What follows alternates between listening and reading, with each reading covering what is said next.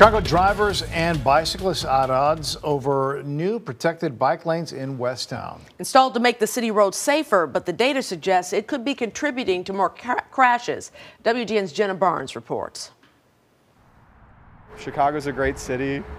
In this great city, getting people where they need to go safely is critical. The heartbeat of Chicagoans is the best of all, hardworking blue-collar people who are friendly and love their neighbors.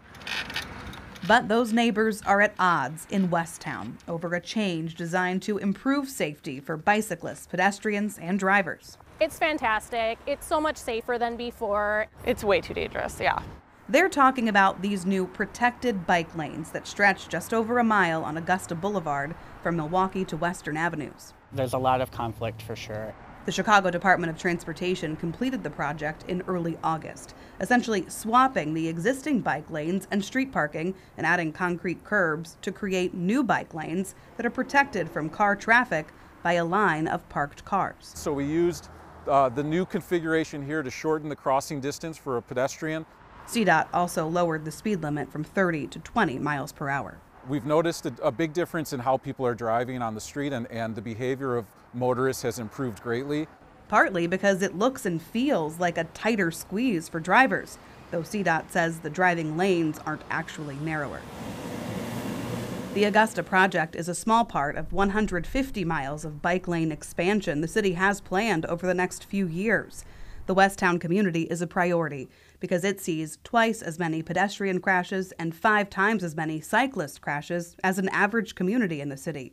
And this stretch of Augusta has seen 2 fatal crashes since 2018. It lights up. It's got these headlights. Bike advocate Stephanie Reed rides Augusta daily and sees the change as a push in the right direction. I remember the first time I rode on it with my 12-year-old daughter. She couldn't believe it. She said, I feel so much safer now that I'm not next to cars and we don't have to dodge cars parked in the bike lane constantly, because that's how it was before. But for families who park here, Hold on, babe. 2 arms real quick. it's another story. Okay. Stop, stay close. The Rubios now have to dodge cars on one side. Right here. Go across, look for bikes. Look for bikes. I know it's coming. Go, go, go. And bikes on the other. Hi there. Every time they park outside their home. Yes, I know. Oops. After picking up their kids, Eleni and Mateo, from daycare. Come on, let's hurry. Okay, we made it. Obstacles they didn't have to worry about when they decided to raise a family here 4 years ago. Of course, we want bike safety, but more importantly, I'm worried about my kids. So, it's like we sacrificed my kids' safety getting in and out of the car now. Others we've talked to complain of blind spots. The cars parked farther off the curb make it harder to see for drivers turning onto the street. Do you think being a biker I'd be a fan? Because I know the move was made for biker safety, and certainly appreciate that, but I think it actually makes it more dangerous. I've seen more damage done, at least right here in this setup, than in the old setup. We dug into city crash data and found he's right.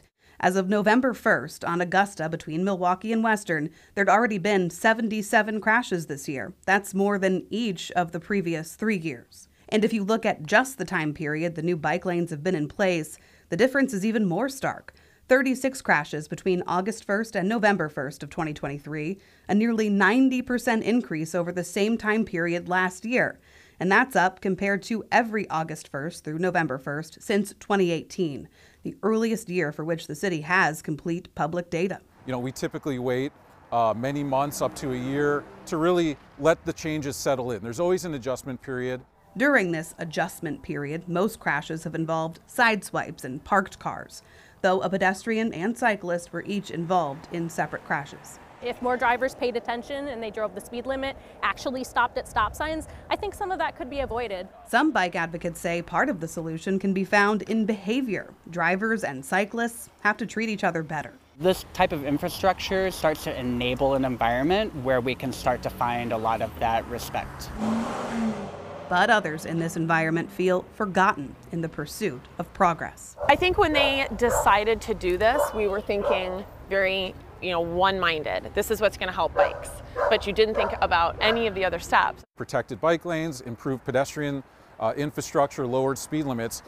every time show to make the streets safer and more accessible. And we're very confident that that's going to happen on Augusta.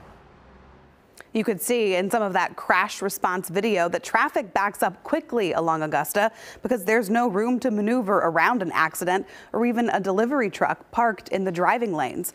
Some neighbors say they've seen emergency vehicles stuck in that traffic with no way to get around it because the new configuration is so tight. We did ask the Chicago Fire Department if they've had any problems with response times because of it.